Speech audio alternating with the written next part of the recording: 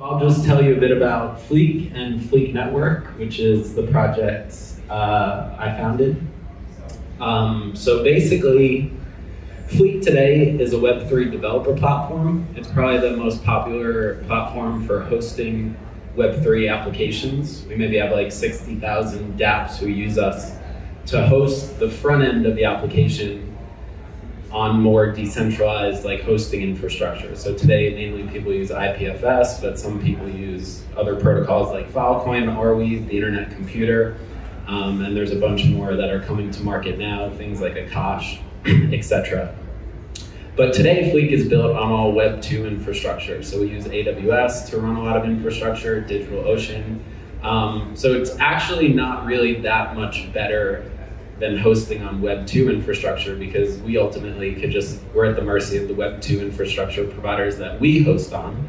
And so we really wanted to try to figure out, like, how could you actually decentralize the front ends of these applications that connect to these smart contracts under the hood? Because the smart contracts are decentralized, but everything else about applications right now is not.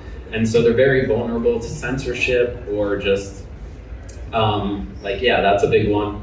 Getting deplatformed, things like that. We could get deplatformed, and so could a lot of other projects. And also, from a liability standpoint, that's the biggest issue plaguing Web3 right now, is like these DeFi founders are going to jail for writing open source code or getting fined millions of dollars, not for the smart contracts, but for operating the front ends that actually connect to the smart contracts. So it's a big problem to solve. We've been trying to solve it for 4 years.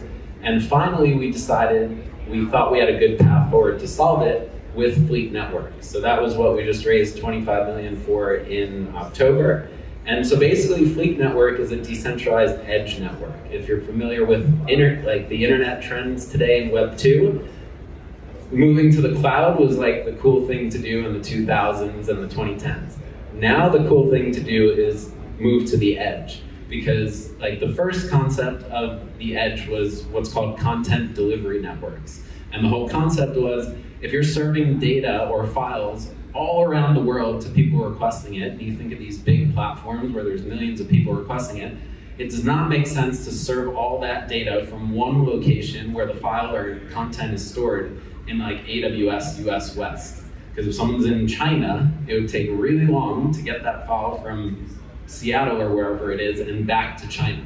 So content delivery networks basically just figured out, why don't we just put this content in different locations around the globe, not much different than like physical infrastructure distribution networks, and then we'll just cache the content in memory. We won't even store it because it's super cheap to pull it in and out of memory. And so that's how a lot of, I think 70% of internet data and traffic is served by content delivery networks. So this concept of decentralizing or distributing content to make it more performant and lower latency, because you're always going to the closest node with the data to get it.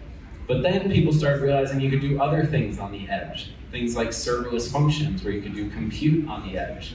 You could put some data on the edge now. You could run things like Docker images on the edge. So all the coolest Web 2 companies right now are edge-related companies.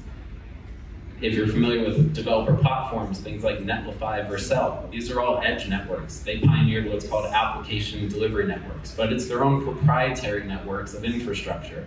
So what Fleek Network is really a decentralized alternative or decentralized edge network.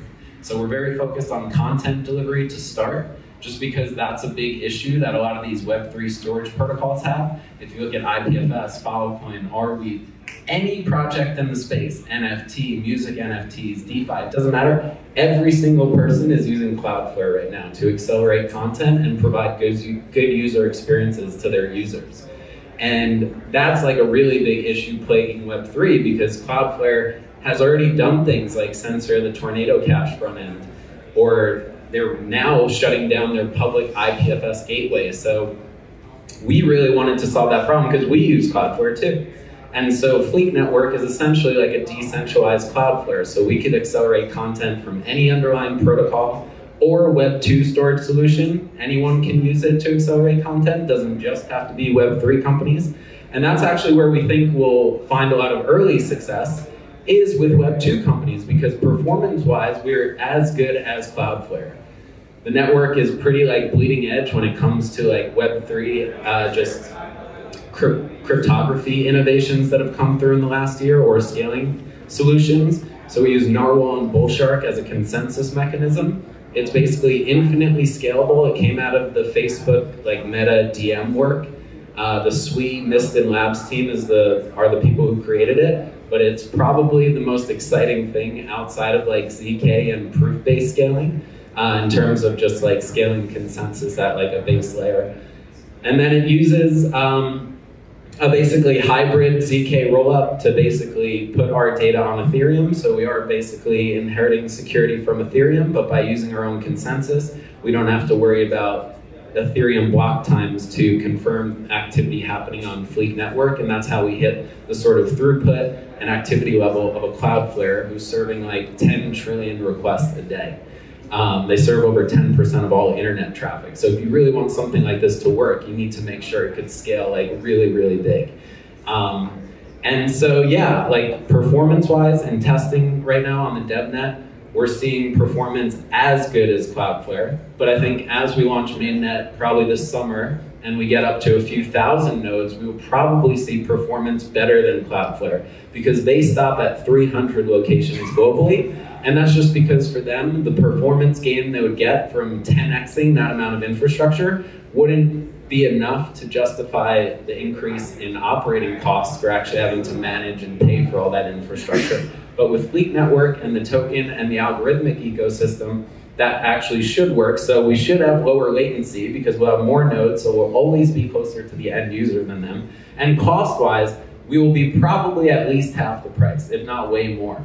You're seeing it with all these decentralized web infrastructure protocols. The storage ones, the compute ones, they're maybe 1/100th of the cost of these cloud platforms because they have a monopoly on the ecosystem, and they're just marking up the cost of compute, bandwidth, whatever it is, very significantly. If you ever try to run your own infrastructure and see what the cost difference is, it's pretty significant. And so, yeah, we think not only Web3 companies are in dire need of this, not just developers and end users, but the protocols themselves, because they don't factor in performant delivery at the protocol layer. Their token models are only focused on storage, security, other things. So a protocol like Arweave, they're paying upfront storage for 200 years, and now you're gonna get a ton of data on this network, and you don't pay these nodes to serve that data. And so with Fleek Network, they're like very excited, so are a lot of protocols, because they don't handle this part of the problem, and so they're all forced to stick Cloudflare in front of their protocols to actually deliver data to end users. And so we think a lot of protocols, we're starting with static data, things like files are super easy, and then we'll add more dynamic data, so all these data availability protocols, every single protocol has this problem.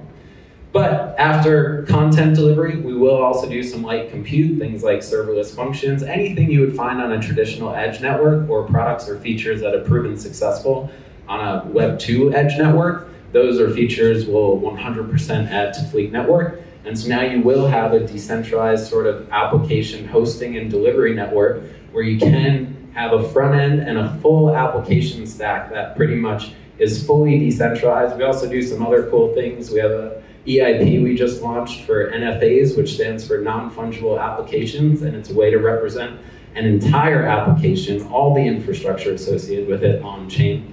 So that's super cool. That's going to launch in a few months, but yeah, we're super excited. Fleek Network is the protocol-agnostic Web3 developer platform. You can think of that as like the distribution channel and front end for Fleek Network, but also a bunch of other protocols. And then Fleek Network is the decentralized edge network that sort of powers the platform in conjunction with other web infrastructure decentralized protocols.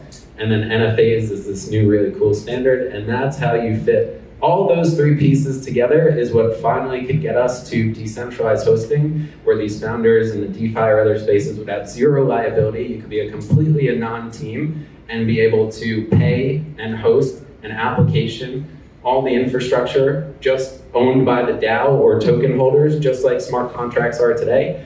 So yeah, we think there's finally a path forward where we could have true Web3 for all these applications, and not the fake state it's in now where it's just APIs to smart contracts and all the other infrastructure is just centralized. So I'll end it there, but thank you guys.